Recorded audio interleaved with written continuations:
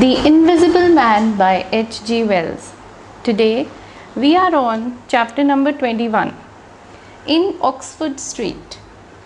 Before we move on with chapter number 21, of course we would like to remind ourselves what we had done in chapter number 20.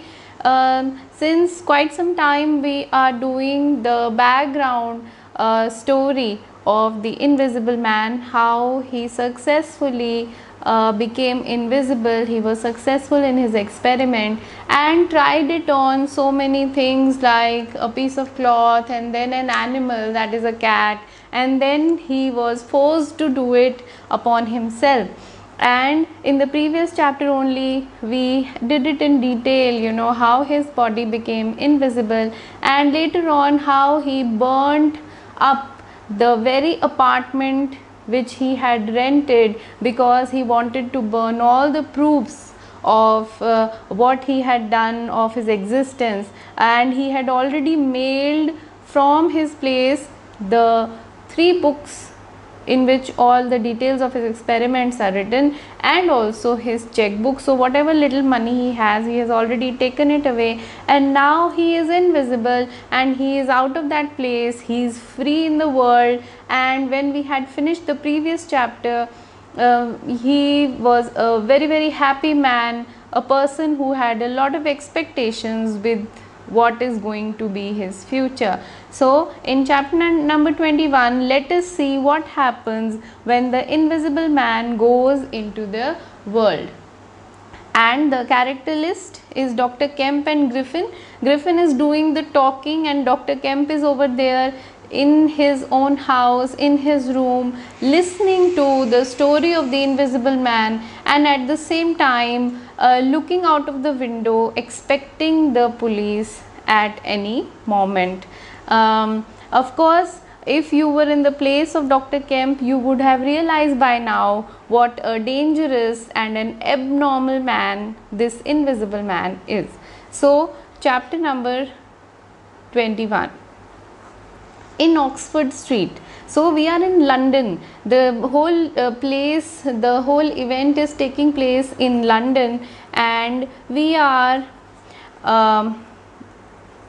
at a place called Oxford Street where the invisible man has come out to. And what are his experiences, his true experiences, which he had expected or not expected. Because the first thing that happened was, because the people could not see him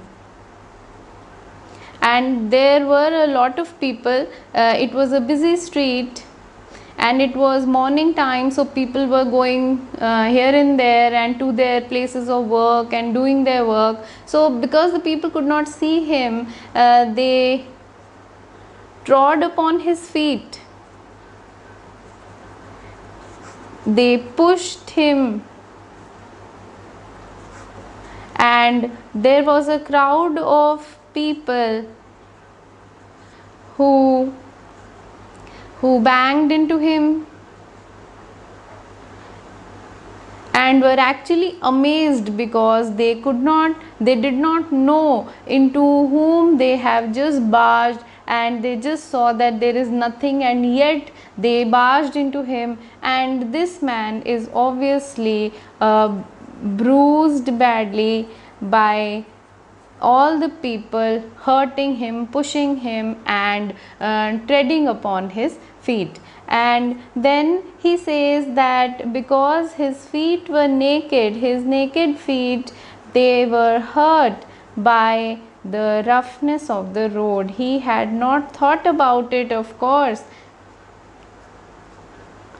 that if I walk on the road and it would be a freezing road because the time is that of January, the temperatures are very low, it is London, and he might be invisible, but he is not prone to how the weather conditions would be, and he goes there and he finds himself naked in extreme cold. So his feet are hurt, and the freezing road makes it difficult for him to walk.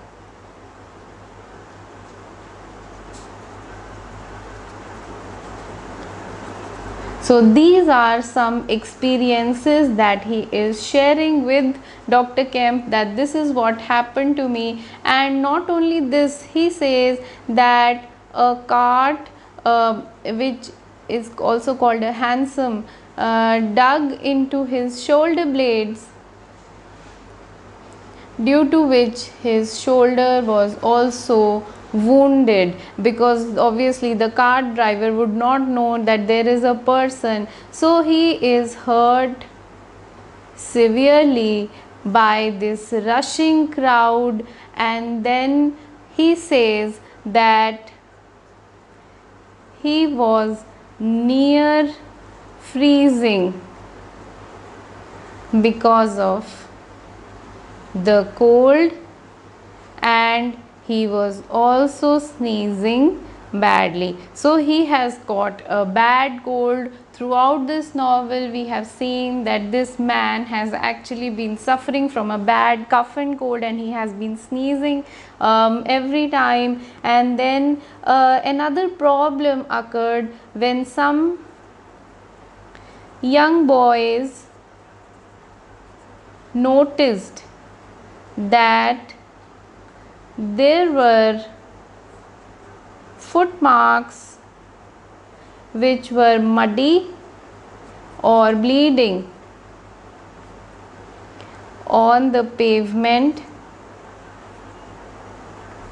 and they could actually see a ghost foot, because his foot was now covered with dirt. So they could maybe see an outline of just the foot, and you can imagine that if somebody has noticed it, people gather, what has happened, what are you seeing, what is it? And a little crowd gathers to see how come ghost footprints are forming on the pavement wherever this man is going. So the invisible man had to escape from this place,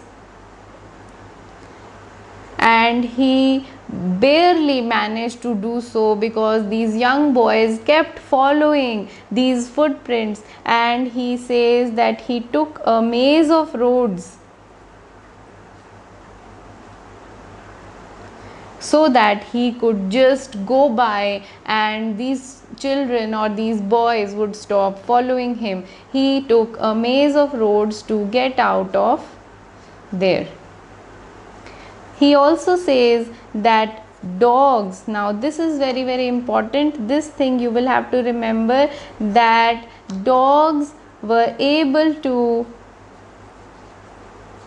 sense him, that wherever he went, he found that dogs would sniff around and they would maybe start barking, because they could sense the presence of somebody even when people could not see him, or the people did not realize that there was somebody. At least dogs managed to sense. And if you remember how Fearenside's dog had reacted, who is Fearenside? Do you remember that chapter when Fearenside had come to deposit his luggage from the railway station to the Coach and Horses Inn? His dog had attacked the stranger, something which the dog had never done before.